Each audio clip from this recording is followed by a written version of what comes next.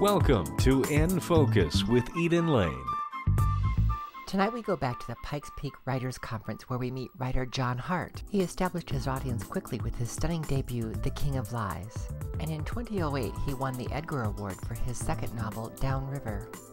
He won the same award in 2010 for The Last Child. And tonight he tells us about his writing process and his latest work, Iron House. So at the Pikes Peak Writers Conference, we have a chance to meet one of the keynote speakers and one of the published authors, John Hart. Thanks for sneaking away from the conference to come up here and visit with us today. Hey, it's quiet, you're beautiful, I'll do this all day long.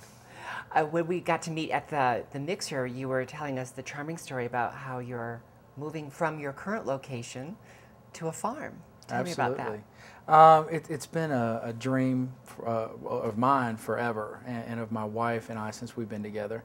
When I was a boy in North Carolina, a young boy, about 10 years old, my family had 500 acres out on the river. We lived in town, but we had 500 acres on the river, and it was an idyllic childhood experience. I mean, camping, fishing, hunting. We had dirt bikes and horses, and it was just spectacular. And my parents divorced when I was 10. The farm was sold, and it's now a junkyard and a trailer park. And that property had been an intact, pristine piece of property with unchanged boundaries since a land grant from the king in the 1600s. Not to my family, but it was just this pristine, forever ruined piece of property. That's why I'm involved in a lot of land trust organizations. But the net result of that is that I've always wanted to be able to give my children what I lost, which was the opportunity to grow up on a farm like that. And my wife, thankfully, shares the same aspiration, and so that makes that easier, doesn't it? Oh, so much easier. So we've been looking for 10 years, and we finally A, found the right piece of property, and B, are in a position where we can afford to buy it and afford to live not wherever we like in the terms that we can go live in Monaco, but I'm not tied to an office, I'm not tied to a job. I write full time and I can do that anywhere. Because you stopped practicing law. That's right. I'm a recovering attorney, happily self-described recovering attorney. And we move very shortly to Charlottesville, Virginia. That seems to be pretty frequent that we see successful writers in your genre having come from the law. Is there something about that career that makes you lean toward writing the way you're doing now? Well, I would say that there are probably two big reasons. One, being a lawyer is a miserable way to make a living. I did not much care for it. I was a criminal defense attorney. Most of my clients were guilty. In fact, the impetus for my quitting to write full time was being given my first child molester to defend, and he was guilty, and I was unwilling to take the case. And that ruffled feathers. And a court can force you to take the case. Well, I was on what they call the court-appointed list, which means he was indigent, and I was appointed by the court to defend him. And I met with him in jail. He was very guilty, in my opinion. And I told the judge I didn't want the case. I told my firm I didn't want the case. I had a brand new daughter. My first daughter was a month old, maybe. And they all emphatically said, if you're going to be a criminal defense attorney, you cannot pick and choose in that manner. And because everyone is entitled to a vigorous... Of course, those arguments are the backbone of any justification system. But then a human being has to do it, and you can't always do that. That's right. And honestly, I was at a point where I was really desperate to try writing full time. I'd written 2 failed novels. One during... Why do you call them failed novels? Because they were I couldn't find an agent or a publisher. And you know, my goal has always been to be published and to make a living at writing. I mean, you can write the most beautiful piece of work and feel warm in your soul about it. And I know that this is not the PC answer, but in my opinion, you got to be published for it to be a successful There's no readers. novel. Yeah, I mean, it's all about sharing the voice, but even more so for me, it's about being able to make a living doing it. I mean, That's my wife stays at home, I have children, I'm goal-oriented. I wanted to make money out of pure imagination, and so that was my ambition. So there was the combination of the fact that I really disliked my job for a lot of reasons. And then I think the other reason that so many lawyers pursue this is John Grisham and Scott Turow. Kind of set that sets a tone or a path for you, doesn't it? I think he lit a blazing light on the tallest hill around and said, look what you could be doing instead. And I'll never forget it. I mean, he was a big deal. Well, he's still a big deal, but he was really just exploding onto the scene as I was thinking about law school. And then when I was in law school, which was in the early mid-90s, I guess, he was 5 or 6 books into his career and just on fire. And I knew pretty early on I didn't want to be a lawyer, and so I could look at what Mr. Grisham was doing and think, man, that's not bad. Ironically, he lives in Charlottesville. Have you met? We've not. We do have some mutual friends up there, and I hope to meet him at some point. I hear he's a spectacular guy and just down to earth and real. So I do hope to meet him. How did you find your genre? Describe your books for viewers who might not be already familiar with. Okay, I'll try to do it in general terms because I don't think that there's one term that I feel comfortable using. I would say that I write mystery thrillers with elements of Southern Gothic, family drama. So John Grisham and a little Tennessee Williams strapped together. Yeah. One early reviewer said if John Grisham and Pat Conroy had a love child, this is the book he might write. That's probably a better example. Well, and it's interesting. I mean, you can't take comparisons too seriously when you're a writer because reviewers are just looking for something that people can relate to, and it's never an exact comparison. But I do get comparisons to people like John Grisham and Scott Turow. I had those a lot early on. In fact, I think the New York Times described The King of Lies as Grisham-style intrigue and Turow-style brooding, which was, How did spectacular. you feel when you read that? Oh, it was great. It was fabulous. I mean, I admire those guys still, but the challenge for me is that they built the legal thriller genre, and my first novel was more of a legal thriller. I knew then that I would never out Grisham, John Grisham, or out Turow, Scott Turow. They are the masters of it. They own that. And I didn't want to be forever known as he's the next this or the next that.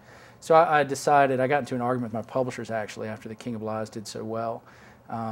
They wanted another lawyer book and I refused for that reason. And so Downriver, which is my second book, is just much more Southern Gothic, prodigal son. All about the angst within a family. Oh, well, more than angst. I mean, it's about bloodshed and betrayal and what happens when a father chooses to believe the testimony of his second wife over that of his firstborn son. The stepmother basically accusing her stepson of having killed someone and seeing him covered in blood on the night in question. And this kid is tried and acquitted and hounded out of town, and that book's about what happens when he comes home. So he's really the exact opposite of a lawyer protagonist. I did not want to do another lawyer, so I went to the other side and found a guy that was basically as close as you can be to being an outlaw without actually being an outlaw. Everybody thinks he got away with rich man's justice and got away with this murder. We see that in our culture frequently, where someone is perceived as having gotten away with something, and how their life can be impacted that way. Is seeing that in the news or in the culture what drove you to write that story? No, not at all. For me, it's all about motivation. I need characters to do exceptional things. I don't write about lovely days of shopping at the mall or bridge club parties. I write about people in severe conflict and crisis, because I believe that the best way to introduce your readers to your characters is to turn up the heat until all the soft bits sort of cook away, and what you see is what's really underneath and who is this person. And that's all about conflict and tension, and I think violence through the crime thriller genre is a great way to explore that. So I need characters to be powerfully motivated. That's about emotion, and it's about the past, and you'll find a lot of the past in all of my books. In the case of Downriver, for instance, it's about what happened 5 years earlier when this young man was accused and narrowly acquitted, and it's going back even further to when his mother died 20 years before that under mysterious circumstances. And so that at the end of the book, the reader can look at the things that this young man has done, and this is a young man filled with feelings of loss and rage and betrayal. They need to be able to look back and say, God, man, I can't believe what he did in this book, but I would have probably done the same thing. So I don't ever write about social issues. They often find their way into my books. But I write about what's driving the characters to do whatever exceptional things is going to make the story worth reading. So what is your process like when you decide that this is the character you want to write about, or does it begin with character? How do you always begins with the character. My process, once you back out the quiet and utter panic that comes from starting a new book, and I do feel that until about page 200. Now That seems to be a common benchmark for writers, page 200. It's weird, you know. Either good or bad. Well, I think that those that share that trait, I think, fall in one camp of writers. I think there are really two styles of novelists. There are those that outline, and there are those that grope and hope. And I'm of the grope and hope school, which means I know who my character is, and I may have some vague idea of where I want him to be at the end of the book, but I'm just feeling my way along. And it becomes a year-long sustained leap of faith, and that's how I describe it, because no one can stand over my shoulder and say, hey, this is genius, it's going to work, because no one really knows where I'm going to go. So my process is really beginning with a very strong sense of the main character, and usually 2 or 3 powerful emotional drivers. In Downriver, Adam Chase, the young man, was driven by a sense of loss and rage. In The King of Lies, my debut novel, Work Pickens, was driven by guilt and shame. And then in The Last Child and in Iron House, I mean, you've got other drivers for those characters. Iron House is the book you'll be coming back to Colorado for this summer. I hope so, yes. I will be in Colorado in, I think it's late July of this summer for the release. The book comes out July 12th, and I think that's when I'll be here. So really the process is just nailing down in my own mind who this character is, what his issues are, and then trying to come up with a really exciting plot that allows him to grow, or her, to grow beyond those issues, to incorporate them into some, you know, process whereby they emerge at the end of the book in some different form. Maybe they're better off, maybe they're worse off, but they have come to grips with whatever these forces are that drive them. Now that's all twined very deeply in whatever the plot points and the story arc might be. I mean, you got to have a story. People need to feel compelled to turn that page. Has to be something to cause you to turn that page. Oh man, it's all about that. You know, I love it when I get, well, this literary is a dangerous word in my mind, because literary implies a certain pretension to me. I mean, people love to talk about the difference between literary fiction and genre fiction. I don't think the line is that clear. I think when people say it's literary work, I think it just means it has a certain depth, that it's not pure plot. I mean, there's other things that are going on there. And that's what I aspire to. I mean, I love the power of a genre-style plot, meaning, you know, it's not necessarily predictable, but there are somewhat recognizable elements that, you know, some bad thing has happened, you know, there will be repercussions from this bad act. What will it lead people to do? But the literary element should always be, what is the personal growth in the characters you've built that comes from dealing with the repercussions of that bad act? Tone and dialogue. Oh, all of that. Setting that and voice. And I think readers identify literary in the very same way that you described more often than people in the publishing industry might. I think that everybody loves labels in the publishing industry. It makes things very easy. You know, mystery, thriller, cozy, literary fiction, mainstream, commercial, whatever. It's all about what shelf do you put the book on. And that's a really artificial distinction that's necessary, I'm sure, due to the marketplace considerations. But, you know, at the end of the day, the only question is, how good is the book? I mean, when Downriver won the Edgar Award for Best Novel, there were 5 finalists. 1 was a Pulitzer Prize winner, and 1 had won the Man Booker Prize, you know, which is England's most prestigious prize. And I beat both of them. So, of course, you were feeling like, well, I'm glad to be there. Well, my editor called me when they announced the nominees, and he said, congratulations, you've been nominated for another Edgar, but you're not going to win. But come on up and let's have a good party. And so I went to New York fully expecting to go home empty-handed.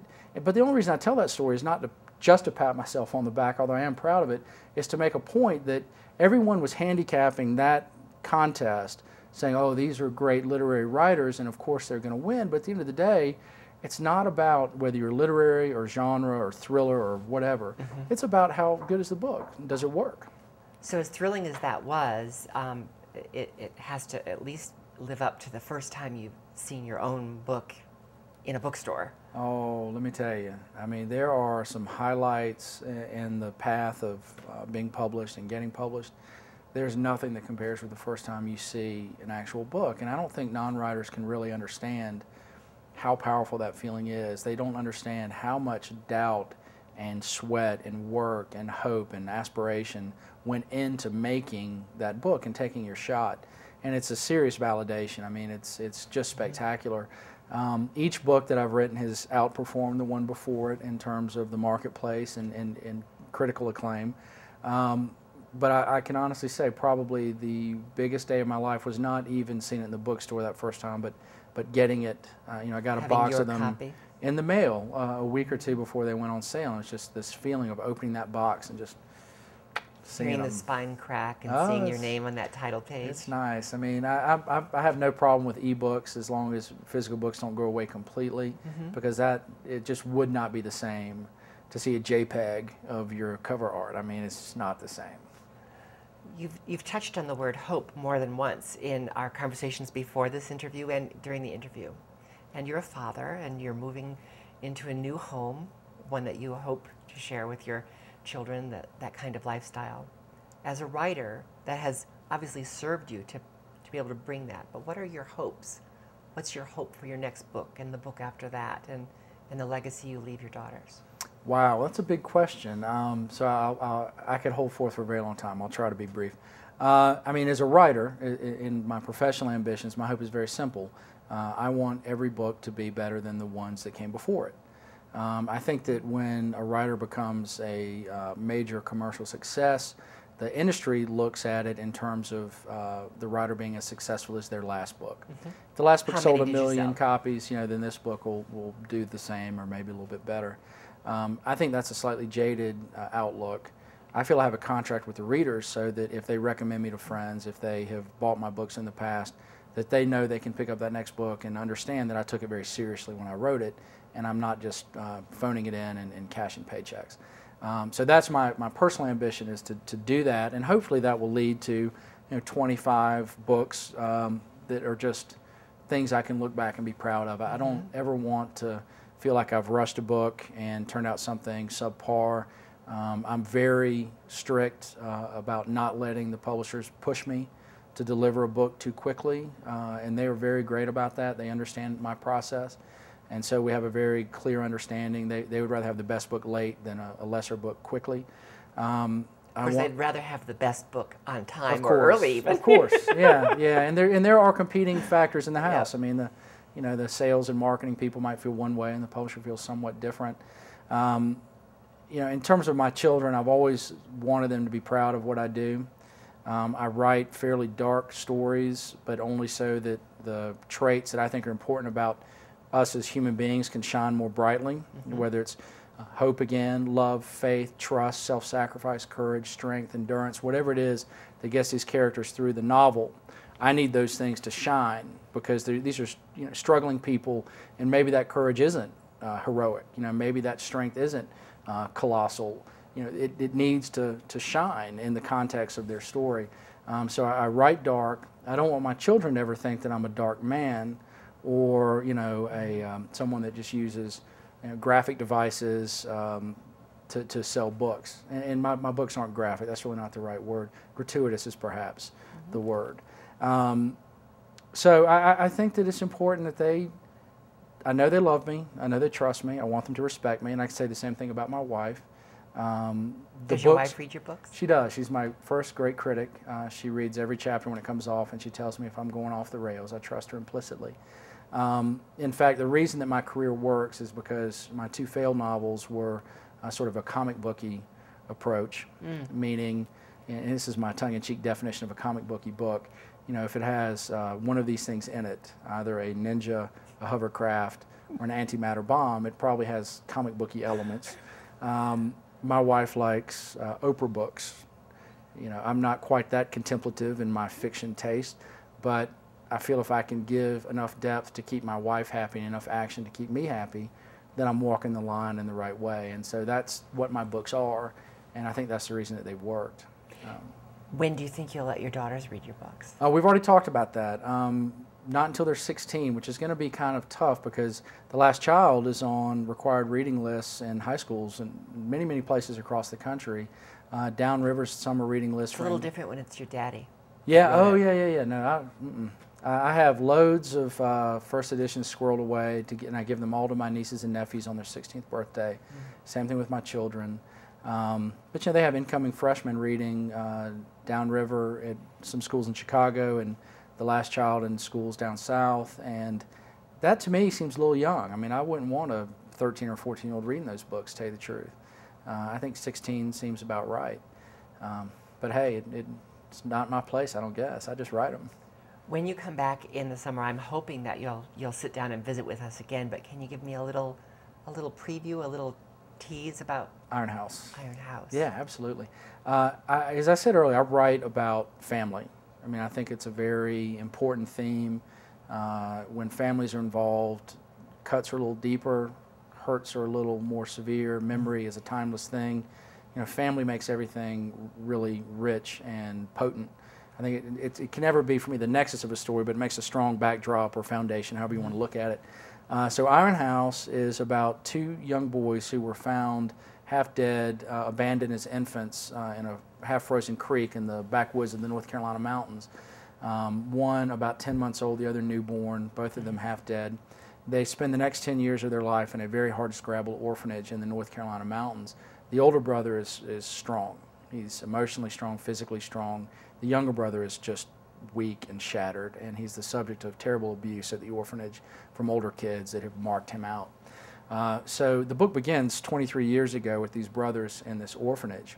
And what happens one night when something goes terribly wrong and one of the abusers who's been picking on the younger brother is killed in a fairly graphic manner, gruesome manner. He's stabbed in the neck. And the older brother, who is not the responsible party, takes the knife and runs into a snowstorm, taking the blame with him. The idea is he knows that his younger brother can't handle the fallout unless he makes it very plain that he's responsible. So he runs off into this storm. Neither brother understand that someone had come that very day to adopt them. A very wealthy woman married to a U.S. Senator had come to bring both boys home. So the setup is the strong brother ends up homeless on the streets of New York and eventually drawn into a life of crime. The younger brother, who's the more fragile, damaged one, goes home with this very wealthy family, but he's absolutely ruined from what he endured as a child of this orphanage. He becomes a very successful children's book author, channeling that pain into his work, but he's really messed up. And what happens 23 years later, when the strong brother tries to get out of the life he's found himself in? He's an enforcer for organized crime. He's a very tough guy. And what happens when he wants out? And he's got a pregnant girlfriend who doesn't know what he does for a living, and the mob decides they're going to go after his brother to make him fall in line. So the story moves back to North Carolina, where he has to track down his long-lost brother and find some way to protect both his pregnant girlfriend and his brother from this threat that has followed him down from New York. And what no one understands is just how dangerous things are in North Carolina from an entirely different front, having to do with the senator's wealth and his political machinations, and bodies start turning up that have nothing to do with their brother from New York. And my favorite part is that, you know, the senator and all of his people think that the New York brother is a dishwasher. They have no idea that he's like the most feared hitman to come out of the streets of New York in 50 years. That's a lot of texture for a setup. I can't wait to That's read just it. a setup. That's all within like the first 40 pages, 40 or 50 pages. I can't wait to read it. Well, thanks. It's I set out to write a more propulsive book. I mean, I've never written a protagonist with a skill set. All of my heroes to date were normal people trying to find the strength to deal with abnormal circumstances, digging deep, finding the wherewithal to overcome and to be better and to survive. I'd never written about a guy who was a badass. Can I say that on television? Yes, you can. You can bleep me if you have to. But I wanted to write this badass, and so I came up with this character, and I gave him, again, it's all about motivations, and it's about making him real. So how do you write a stone-cold killer in a way that readers will care about him? I mean, that's the challenge. You know, this guy, I need my readers to love him by the end of the book, even though he is unapologetic about the fact that he has killed quite a few people.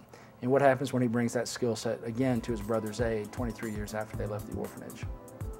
Thank you so much. I can't wait for you to come back with your new book. Well, I would be delighted. I hope it works out. Our thanks to John Hart for sitting down with us at the Pikes Peak Writers Conference to tell us all about his brand new book, Iron House. You'll be able to meet him right here at the Tattered Cover on August 1st. You can check our webpage for details. And next week, we're bringing you a one-hour special, the Henry Awards by the Colorado Theater Guild. It's a celebration of local theater here in Colorado. Here's a sample of the special evening by the amazing cast of Rent at the Town Hall Arts Center.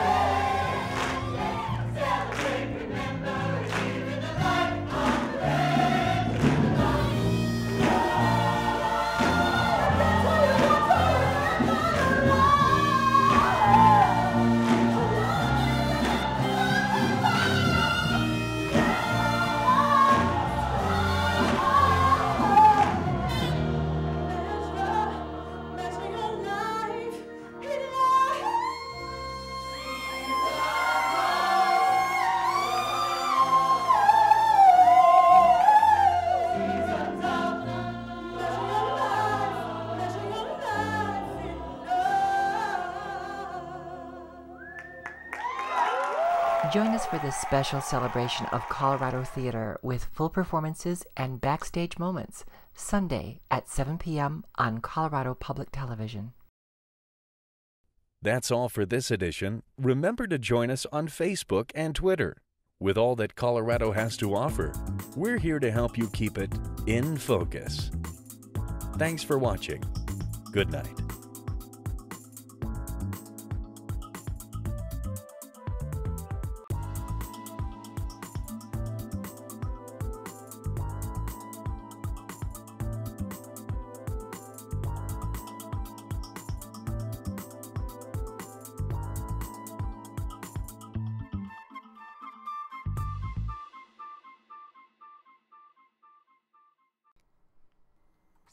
Snugglebug.